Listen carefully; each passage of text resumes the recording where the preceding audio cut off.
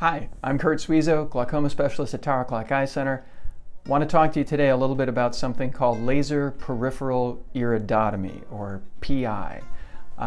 This is something that we'll use in some instances in order to correct an anatomic issue with your eye that might predispose you to something called angle closure glaucoma.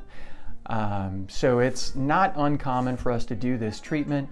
It's usually used as a preventative treatment in order to keep the patient out of trouble, but it is sometimes used as a rescue treatment once patients have already developed angle closure glaucoma.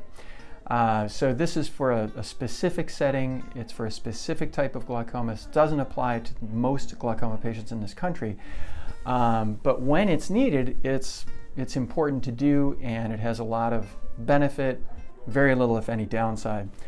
So I'll talk a little bit first about why we might do this treatment. When we have a patient come into the clinic for a general eye exam, we're looking at a few things in order to make sure the eye is healthy. And one of the things that we're assessing is whether or not the drain in the front of the eye, this is the part of the eye that drains fluid from inside the eye in order to keep the eye pressure nice and low, whether or not that drain has enough room to work. And that drain is located, I'll try to show you in this model, right in front of the iris, the colored part of the eye, and right behind the cornea, that's the clear watch glass part of the eye. And it's tucked into something called the angle. Now this is a little tough to visualize because it's kind of 3D anatomy. But that drain is a circular structure located, tucked into that area, and it's located right between where the clear part of the eye intersects with the white part of the eye. All right? So that structure, if you look at this model of an average eye, most of the parts of the eye that focus light are kind of crowded near the front of the eye, and that's right where that drain is. It's sandwiched in between these different parts. The majority of the eye is this larger cavity back here. So even though these structures are a little bit crowded, they still have enough room to work, all right?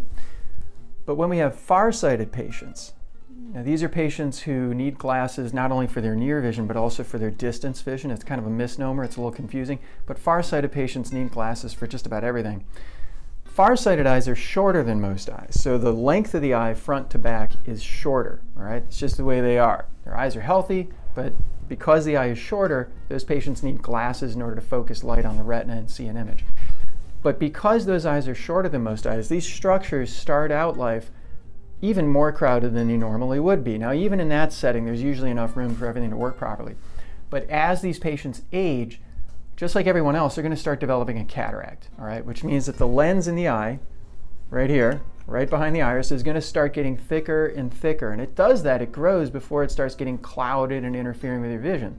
So as that lens grows, it'll push the iris forward, it'll crowd that structure even more, all right? So at some point, when we look at it, we'll say, I don't know, that drain doesn't quite have enough room to work properly. I'm worried that that iris is going to push forward enough to actually close the drain off and drive the pressure up, causing a big problem. Now, if that were to happen, oftentimes what we'll see is a very sudden increase in pressure, all right? It's no fun. It's a big problem. You get a massive headache, you get sick to your stomach, the eye gets red, your vision gets blurry. A lot of patients go to the emergency room. They're treated for abdominal problems like GI distress because they're just throwing up everywhere before everyone figures out what the problem is and treats the eye. So if we can get ahead of this and we can do a preemptive treatment in the clinic, we've saved you a lot of trouble.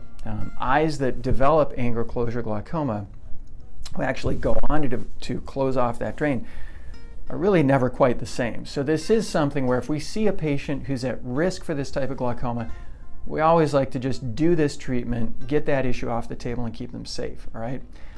So we'll recommend what's called laser peripheral iridotomy. And what we're doing in this case is we're using a laser. This isn't a vision correction laser. This is a different type of laser to just make a tiny hole in the iris, in the colored part of the eye, all right? Now you already have a hole in the iris, it's called the pupil. But this is going to be a hole separate from that one. It's very, very tiny. You won't be able to see it. Your doctor won't even be able to see it unless they're specifically looking for it. But we're going to make that tiny little hole with a laser, and it's a little bit like popping a hole in a sail. It allows that iris to deflate a little bit, allows it to fall away from the drain, and to keep that drain open, all right? So it's curative. It fixes this anatomic problem in just about every patient that we use it on, most patients. So it takes you from being at risk for this big problem and basically just gets that off the table. All right. Risks are minimal. The treatment itself is actually pretty straightforward. It's not much worse than an eye exam.